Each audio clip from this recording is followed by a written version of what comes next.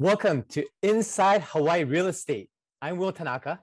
And I'm Leonie Lam. We are honored to be your hosts for Inside Hawaii Real Estate. Will is a full-time Hawaii real estate professional and a licensed attorney. And Leonie is a Hawaii real estate broker, a 20-year veteran in the real estate industry, and a board member of the Honolulu Board of Realtors. And our combined experience has led us to the show, Inside Hawaii Real Estate. So what time is it? It's showtime, baby. Today, we're going inside Hawaii real estate with an inspiring guest speaker with a very timely topic. Our topic today is 1031 exchanges. We're going to deep dive into investment properties and how you can defer your capital gains taxes. And we have with us today the Hawaii expert on 1031 exchanges. That's right. We love to welcome Julie Bratton. So she's the Vice President and Regional Manager of Old Republic Exchange Company, who we affectionately call Orexco. She's been in the industry, in the Hawaii real estate industry for 28 years. She looks awesome. And 22 years with Old Republic Exchange Company. So I know that, she pretty much launched this, the company from its infancy stage, and just really excited to have her. So Julie, welcome. Thank you for having me. All right, there you are. Yes, I've been in the real estate industry for 28 years in Hawaii. I moved to Hawaii in 1990 and from LA, actually. And I got into the real estate business in 1993. Right on. So I started selling real estate in 1993 for a short stint for a few years. And then I started doing a transaction coordinator program for a real estate company, and then a title and escrow company. And then I fell into 1031 tax deferred exchanges. Wow. 2001. So it was a good segue into 1031 exchanges, knowing real estate, knowing what people need, but more importantly, why they need it has really helped me grow my business in 1031 tax deferred exchanges. Oh, right on. You have the trifecta. You have real estate, you have title and escrow, you have the 1031 exchange. Man, Yes. Wow, you know everything. I don't know about that. But like I tell my son, I don't need to be right all the time, but it sure feels good when I am. That's why we're so fortunate to have you on with us today. And, as we get into this 1031 exchange topic, maybe we could just kind of start with the very basics. Like, what are capital gains taxes? And what is a 1031 exchange? Okay, so a 1031 exchange is a way to defer paying capital gains tax, and it's just for investment properties. So if you sell an investment property and you have gain, it's taxable. And there's a couple of ways to be taxed. There's federal, which is 15 or 20%, depending on your tax bracket. There's a state tax. Many states in the United States have tax. There's a few that don't have tax, but Hawaii is one of them. So 7.25% and above. And then you have depreciation recapture that's taxed at 25%. And then maybe the 3.8 affordable care tax. So capital gains tax can really add up quickly. And that's why the 1031 exchange is such a popular tool.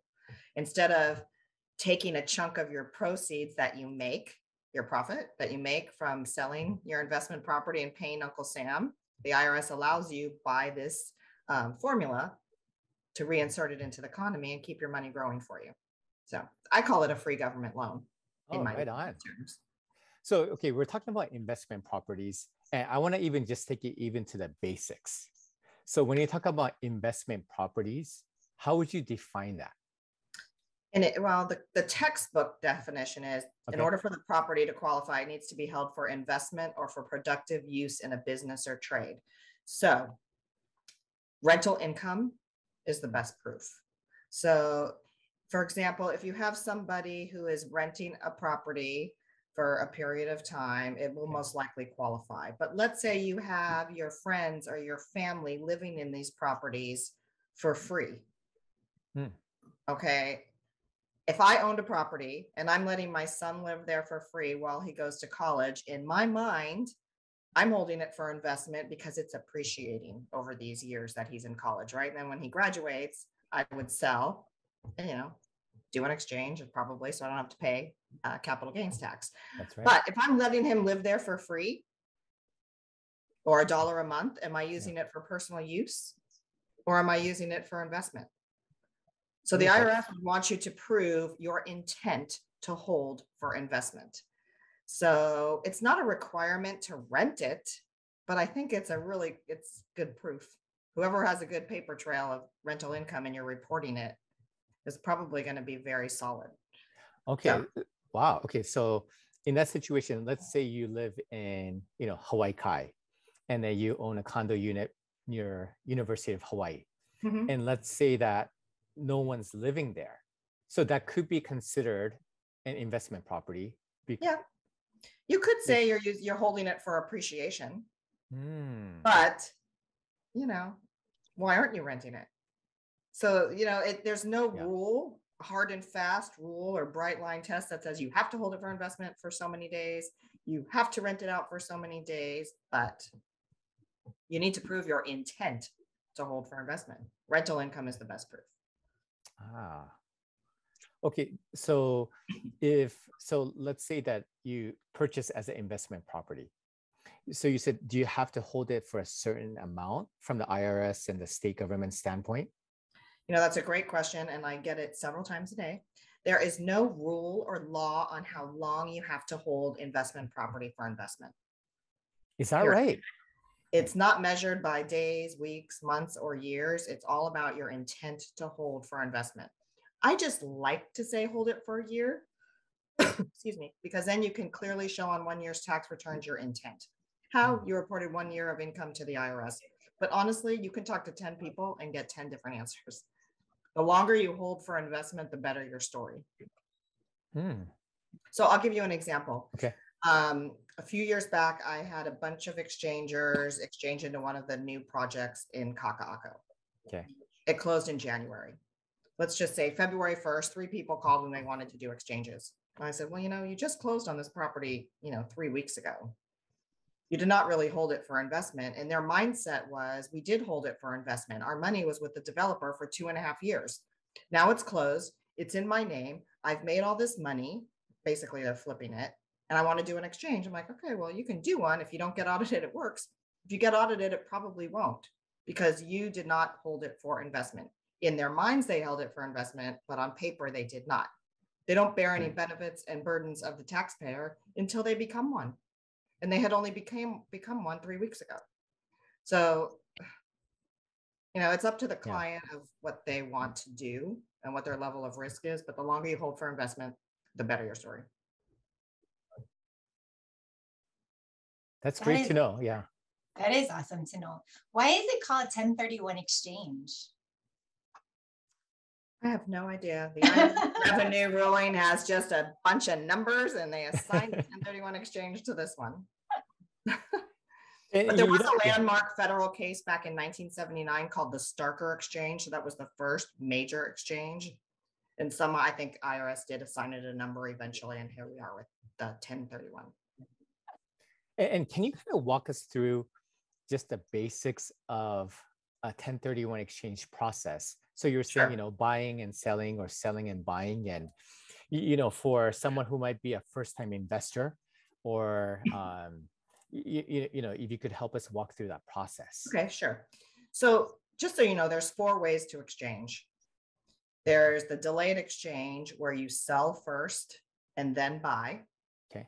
There's a reverse exchange where you buy first and then sell. There's a simultaneous exchange where you close your sale and your purchase on the same day.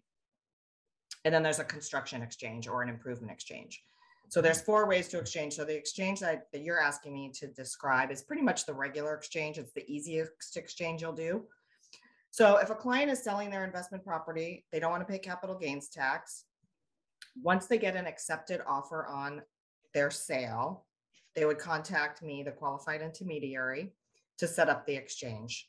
So what do? I get a copy of the contract and the title report, and I draft the exchange documents. And everything gets signed, but the day that transaction closes is when the clock starts ticking. Okay, and the clock is really important. That's like the black and white of exchanges. Excuse me. Yeah, let's go into that. Yeah. They have 45 days to identify in writing what they think they're going to buy, and 180 days to close on it. So the 45 days is included in the 180. They don't get 45 and then an additional 180. So this clock starts the day they close. And 45 days can be pretty stressful for a client, especially in this market in this last couple of years. It's really hard to find a replacement property. There's multiple offers. There's not that much inventory out there. So I'm always recommending for clients to start shopping for their replacement property early on. Don't wait till you close on your sale for that clock to start. Start shopping early. Okay. And then is there a limit on the number of properties that you could identify? Yes. So when you identify, there's two ways to identify. The first way, the most common way, is called the 3 property rule, where you identify up to 3 properties. You might only want to buy one, but a lot of people put more than one down just for peace of mind because they're not sure what they're going to get. Got it. If you wanted to identify more than 3, you automatically have to use what we call the 200% rule. And that's where you can list 4 properties or more. But the fair market value of the entire list combined cannot exceed 200% or double of what you sell your property for. So let's say you sold a property for $500,000 and you wanted to list more than 3, so 4 or more. Okay. You can, but the fair market value of that entire list could not exceed 1 penny over $1 million. It's almost as if the IRS doesn't want you to go out and identify an entire neighborhood and then pick one later. Which is probably what somebody did, and that's why we have the silly rule. So it's the property rule or the 200% rule. Oh, the 200% rule is another level of exchange. That's like advanced 1031 exchange. Well, sounds like. I mean, let's say you have a client who's selling something for $6.8 million. Okay.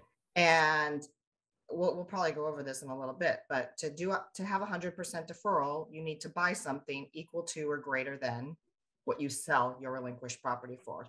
So let's say you have a client who's selling something for $6.8 million, a commercial building, and he wants to do some estate planning. I mean, he has 5 kids. Let's say he sells that 6.8 property and wants to buy 5 houses, 5 single family homes, 1 for each kid. You'd have to use the 200% rule. So, you can sell 1 and buy 10. You can sell 5 and buy 1. I mean, there's so many options. So the 200% rule is really going to come into play depending on the circumstance. It's not necessarily advanced. It's just what do they want to do with their money. You're a wealth of knowledge. This is getting exciting because I'm learning a lot already. Hey, we're good. Yay. Julie, do you know why would the government allow people to avoid taxes? That seems like not a normal occurrence. So just kind of wondering. Well, it's a deferral of tax. It's not a getaway from paying tax forever. So people can exchange, but once they sell the asset, they're going to pay the taxes. And when they pay the taxes, they're going to pay taxes on what they previously deferred. So let's say they did 5 exchanges into an asset. If they sell it, they're toast. They're going to pay taxes on the first exchange.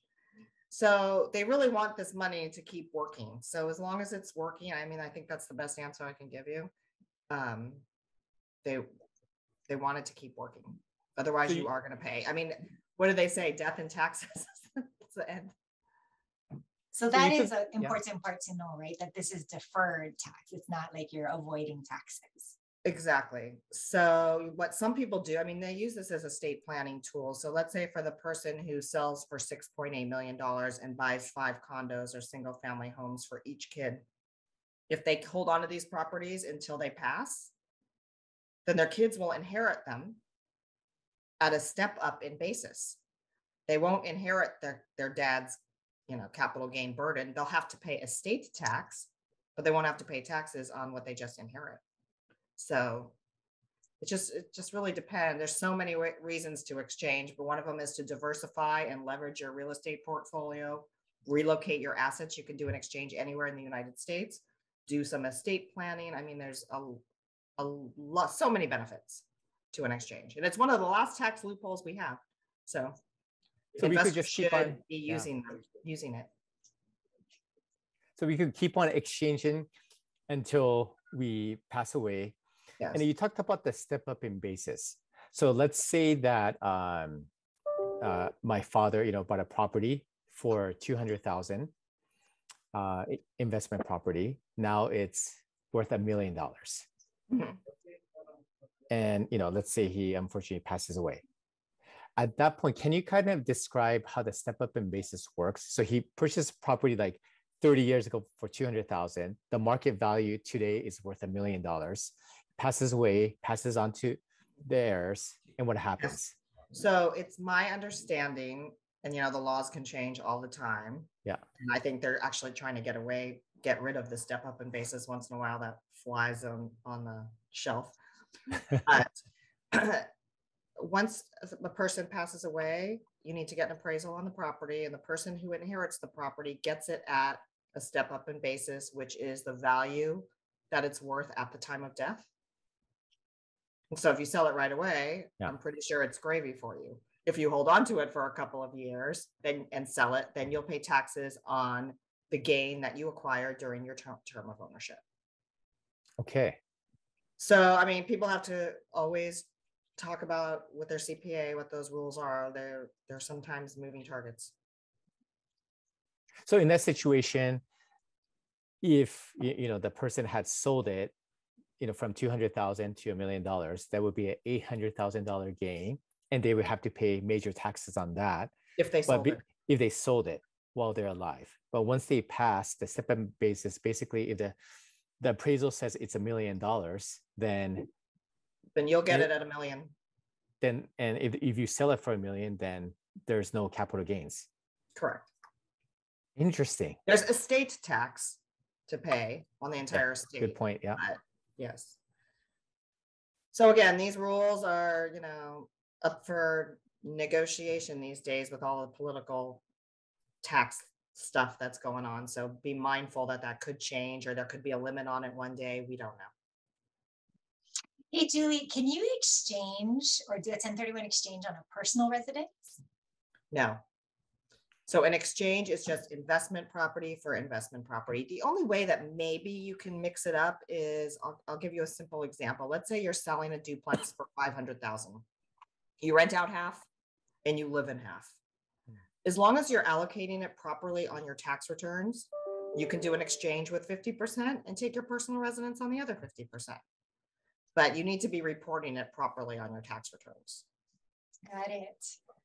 Julie, just to follow up on that, so can you rent like one room in a single family home? You can, but you'll have, if you got audited, you'd have to prove your intent that it was a legitimate rental. Okay. So if you're letting your friends and family and kids live there for free or $1 a month, it's probably not going to fly. Okay. Shucks. We were hoping that we could, get our teenage I know, with all your kids. I don't know. That's kind of buy a big house for that.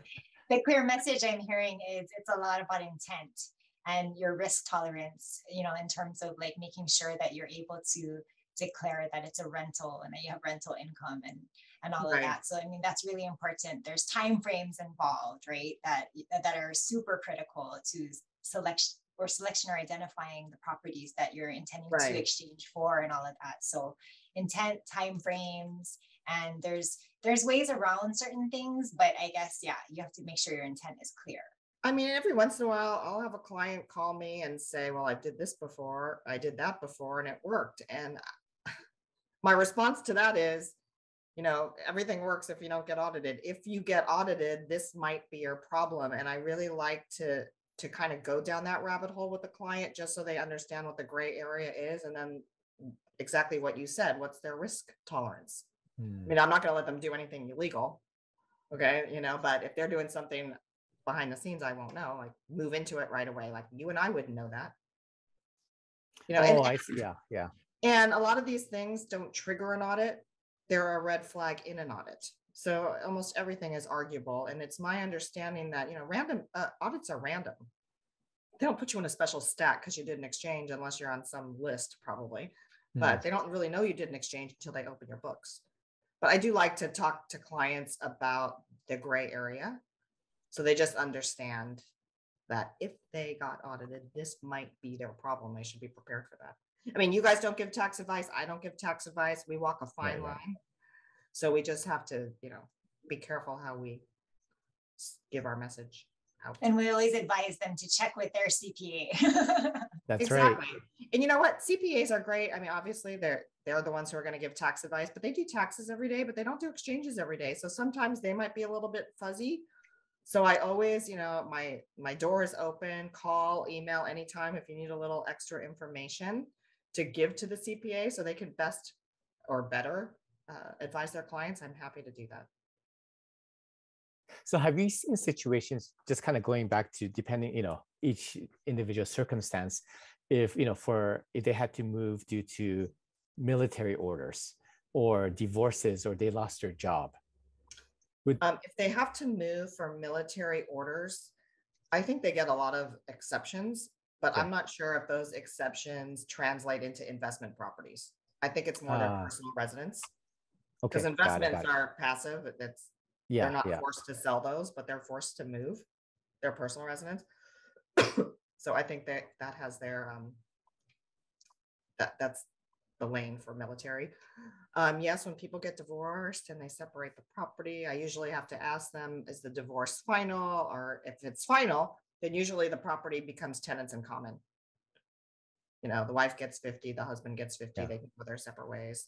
So, how people hold title matters in an exchange. So divorces sometimes are sticky. Sometimes they're not divorced yet and they're together and they own a property in a multi-member LLC or they own it in a family trust. In those situations, the entity owns the property, not the two of them. So they cannot separate as easily as they'd like to. So yes, I haven't seen it all, but I feel like I have. Something's coming around the corner. And then, so what happens if you can't identify at least one property or within the 45 days? Is it a done deal? That's it? Yeah, you're toast. There's a lot of other expressions, but we'll use toast today. Toast, okay. Identify what you're going to buy on or before the 45th day, which, we should finish the 1031 process. So you have to identify. We give the clients an identification notice that they have to complete. And when they fill it out, it needs to be complete addresses, street number, street name, street, avenue, boulevard. If it's a condo, it needs to be a specific unit number, city and state. I mean, it really needs to be the complete address. And they can make as many changes to this list as they want when they're in the 45 days, but on the 45th day, I need the final list of what they think they're going to buy. So no changes after the 45 days. So if they don't identify anything in 45 days, because they just can't find anything, then they're toast. They're going to pay taxes and they'll get their money back on the 46th day. Got it. Okay. If they identify property and it's after the 45 days and they decide they can't get it or it falls out, then they have a failed exchange as well. And then they'd have to wait till their 181st day to get their funds back. So, we have restrictions on when we can give the money back to the client. Depends where they are in the timeline of their exchange. And then basically they get their money back, but then they'll have to end up paying capital gains taxes. Right. So let's finish up with that process. So they identify property with me in 45 days. Okay. Once they open up escrow on what they're going to buy, I need to know about it. I need to get a copy of the contract and the title report again. And I draft exchange documents for that leg. So the money that I'm holding from their sale is the down payment for their new property. And they come up with cash or get a mortgage for the difference. And they have to just close it in 180 days. So let's say a client was selling one property and wanted to buy three. Yeah. And they identified three properties. Let's say I'm holding $300,000. They can tell me how much money to put on each property. They could say $100,000 on property one, $100,000 on property two, $100,000 on property three. And as long as they use all their exchange proceeds and get another mortgage or bring in cash to make up the difference for their purchase, and they close these properties in 180 days, they'll have 100% deferral. So even if there's like extreme circumstances, whether it's military or like a death or, someone passes away, there's no exceptions to 45-day identification period or 180-day period to close. Man, No they're tough. exceptions. They Good are market tough. conditions, bad IRS. market conditions. I don't like it anymore. The developer left town. The dog ate my homework. No, unless we are a victim of a natural disaster that the federal government recognizes. We're lucky here in Hawaii, we don't have any, but Yeah. Florida's got lots of extensions going on right now. Got it. Okay, so that would be the only exception, natural disasters. Right. Which, let me bring this up too. It's business. It's calendar days. So if the 45th day lands on Easter Sunday, they still have to identify to me by midnight Easter Sunday. If 180 days lands on Christmas, then they have to close on maybe the 179th day or the 178th day. So that is really important. So especially when clients are buying new projects, they need to be really, and if they're really coming close to their 180 days, they really need to be mindful that they can close on 180 days. And Julie, so if let's say we're in escrow to sell the investor's home, but they're not sure they want to do a 1031 exchange, can they tell the escrow company at the 11th hour, oh, I want to do a 1031 exchange? Yes, they can. I can do documents in 20 minutes if I have to, but I do need to get a copy of that contract and title report, and those documents need to be signed before closing. It can be the day before closing, but they have to be signed. Like, they can't close on Friday and have cocktail party conversation over the weekend and say, oh yeah, maybe I should do an exchange. I'll call Julie on Monday and set it up. I didn't touch the money yet. It would be too late. Too late. They have to enter it in. They have to enter into the agreement before it closes. And then for anyone, who might be interested in doing an exchange, are you able to give a range of costs and prices? Sure. So the regular exchange, we break up the fee in a regular exchange. So the relinquished property fee is either, depending on the sales price, usually $950, $1,250, or $1,500. Okay. And the replacement property fee is $575. Oh, okay. So relinquished is a property that you're selling. Yes, thank you. And the replacement is what you're buying. Got it. So you pay as you go. So if you don't buy anything, obviously we're not going to charge you the $575. Well, that sounds pretty reasonable. There are people just general people out there that, they go online and they read about the process of the exchange, and they come out with, I need to use an exchange company. I'm not allowed to touch the money. They hold it. But there is so much work that goes on, orchestration that goes on in an exchange that they don't see. Like the consultation with the real estate agent, the client, the organization with escrow. We're reviewing entity documents, contracts, title reports, closing statements. Yes, we're holding the money. We have to handle the identification notices and audit those files. Then the replacement property, we're talking to a whole nother set of escrow companies, maybe another agent, throw a lender in the mix. There's so much orchestration that goes on. I think people aren't aware of what happens behind the scenes. So thank you for letting us know. That is why we have the setup fee, and then the setting it up is a lot more work. So that's the fee. A reverse exchange, when you buy first and then sell, then the price starts going up. I mean, it starts at $8,500 to do a reverse exchange. Okay, and can you just go over? So we kind of discussed the process for you sell investment property first and then buy. Can you just go into the basics of a reverse 1031 exchange? Okay, so a reverse is, let's say you have a client or somebody just falls in love with a piece of property and they would love to have it, but they have to sell something else to buy it. That is a reverse exchange. You can buy first and then sell. There's two kickers in a reverse exchange. When you buy, remember, in a regular exchange, the money I'm holding is the down payment for the purchase. And they come up with cash or get a mortgage for the difference. In a reverse, they don't have that down payment because the relinquished property did not sell yet. So the kicker is the client has to raise that down payment in cash. So sometimes they don't have that kind of money laying around, even though they'll get it back as soon as that relinquished property sells, they don't have the money to come up with. So sometimes people can't do the reverse, but let's say they can. Yeah. They buy first.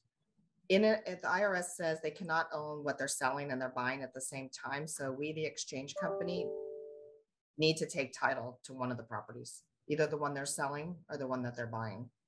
So once we determine which one that is, the clock, there's the same clock ticking, but the clock is in reverse. 45 days usually doesn't matter. We know what they're going to sell, but they have to sell that relinquished property in 180 days. Oh, okay. Wait, can we just go back real quick? You said, Sure.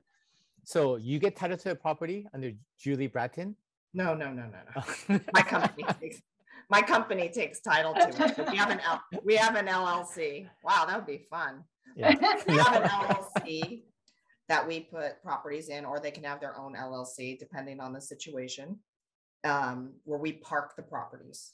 And so we're just on title for the benefit of the exchanger. So when we're on title to a property, they're still collecting the rent, maintaining the property in the condition it needs to be in. They're negotiating the contract with the new buyers.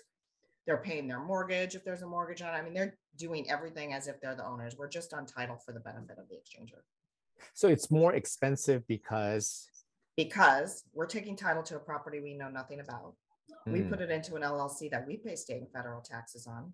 There's an extra escrow involved. We need to be added on as additionally insured. So the plot really thickens on a reverse exchange. None of that has to happen on a regular exchange. So from a fee perspective, if a client can sell first and then buy, that's ideal.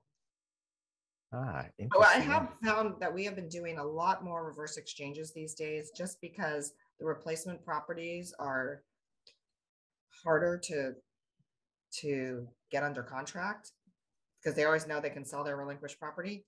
They're like, let's just find the property first and we'll just pay the price to do the reverse, because they don't want to be stressed out about 45 days. Yeah, and I would say with any investment property that you're buying, to save money on the capital gains taxes and to defer that, it would be totally worth it to do the reverse exchange. Right. I mean, people get, first of all, yes, again, from the fee perspective, if you can sell first and then buy, do it. But on a reverse exchange, when people go, oh my gosh, $8,500, I have to ask them, well, what's your gain on your relinquished property? Because $8,500 could probably be a drop in the bucket compared to what they're going to pay in taxes. That's right. And if they find a property that's to die for and they have to have it, they should just at least know about a reverse exchange. I mean, they don't have to do it, but it is out there for them. And it's just more complicated to do, but it's doable. You just have to sell that relinquished property in 180 days. Now, if it doesn't sell in 180 days, the good news is there's no tax consequence. It didn't sell. But now you have 2 properties you're servicing. And you pay the fees to try to do it. So people ask me every once in a while, is there a discount if I don't sell it in 180 days? And I'm going to say no, because all of the same work is done. It's just at the end of the day, we're doing a deed. It's just who we're doing the deed to. Are we doing the deed to the exchanger, or are we drafting a deed to the new buyer of the relinquished property? So there's no less work done. So people know how to sell it in time, in 180 days. Everybody knows how to do that. They don't even have to have a fire sale in this market. I was just curious, like, what happens if you change your mind and you decide, like, hey, I want to live in this replacement property? Then what happens? Well, hopefully they can rent it out for at least a year. Actually, the longer you rent it out, the better, and then move into it. I mean, no one says you have to rent it forever, but you want to maintain the integrity of the exchange if you can. So they should just talk to their accountant and find out how long. Because again, there's no rule. It's the same question, like, how long do I have to own it as an investment before I sell it, move into it, change its use, give it to my kids, add people on time? I mean, there's just no rule. But if you're going to do an exchange and buy a piece of property that you eventually want to live in, if you want to make it your ever home, fine, you pass and the kids inherit it at a step up, right?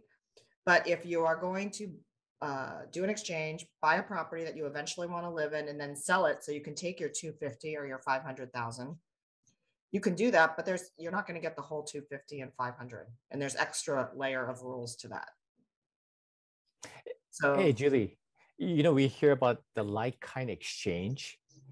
Can you sell like a vacant lot and buy a condo, or buy sell your apartment building and buy a single family home? How does yes, that work?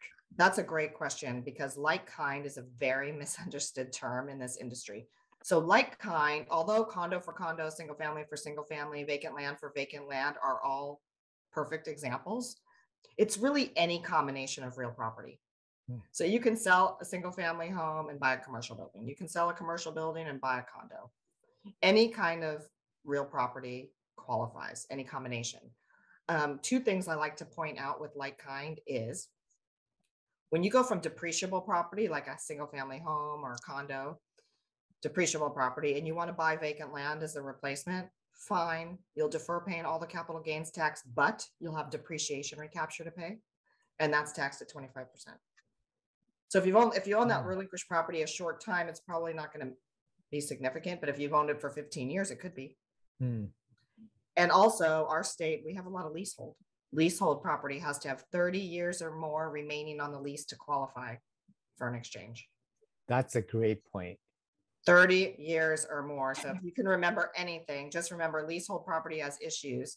Make sure it qualifies before a client gets excited about selling or buying it in an exchange. I had earlier this year a client, it was so sad. He sold his relinquished property. He identified his replacement. Perfect, lovely ID notice. After the 45 days, I get a copy of the contract and the title report, and it was leasehold, and it was less than 30 years. Oh. And he didn't identify any backups. So not only does he have a failed exchange, I can't give him his money back until December 28th. Wow. I mean, it's on our instructions too. He identified the property, didn't identify a leasehold interest. I didn't know. Yikes. Yeah. So just kind of be mindful of leasehold property. And sometimes leasehold property is attractive to buyers because of the lower sales point. Of course. Yes, we get those inquiries all the time. So we have to know that it's 30 years or more. Has to have 30 years or more. And Julie, this has been like beyond 1031 exchange 101. I mean, wealth of knowledge, and we could go on for probably hours. Like, if this was like Facebook Live or something, or YouTube Live, man, you would get a lot of questions. I know. Your callers or viewers can call or email me anytime. Oh, okay. We might have to put that up. Yeah. No, you've been so awesome. Any other final words about 1031 exchanges? Well, it's one of the last tax loopholes we have, and it's a great way to move your money around, defer paying capital gains tax. Hopefully you're getting into a better producing income producing property.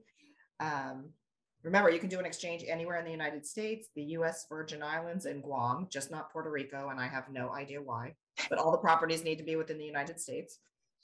Oh, two other things I wanted to mention really. Can I talk about HARPTA and FERPTA real quick? Sure, absolutely.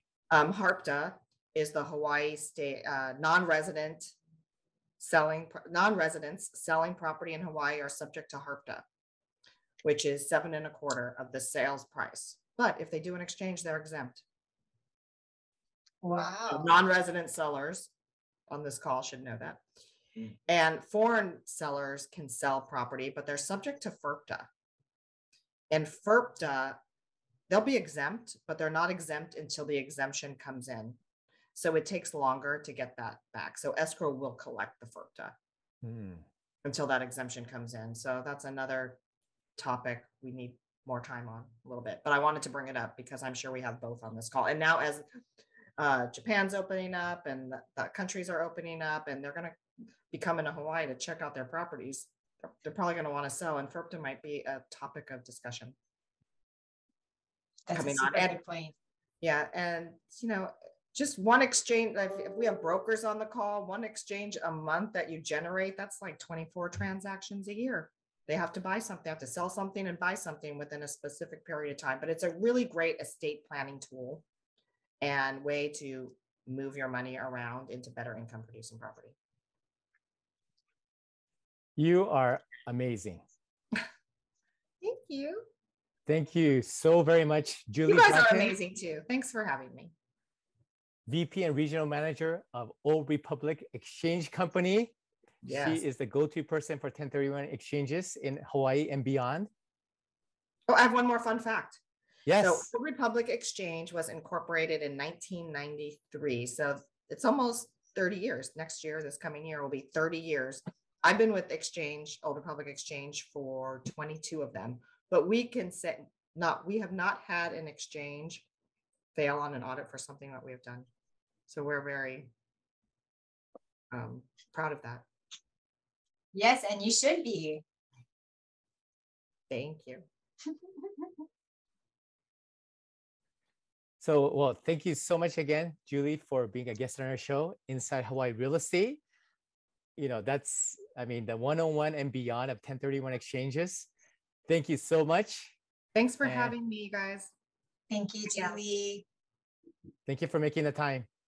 Absolutely, anytime. We'll see you again soon. Yes, we will. Very soon.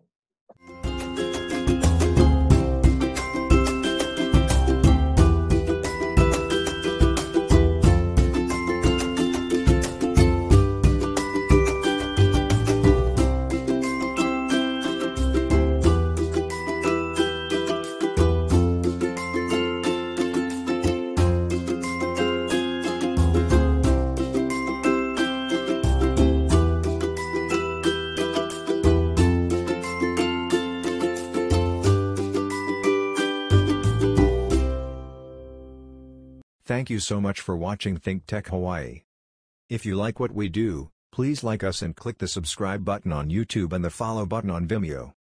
You can also follow us on Facebook, Instagram, Twitter, and LinkedIn, and donate to us at thinktechhawaii.com. Mahalo.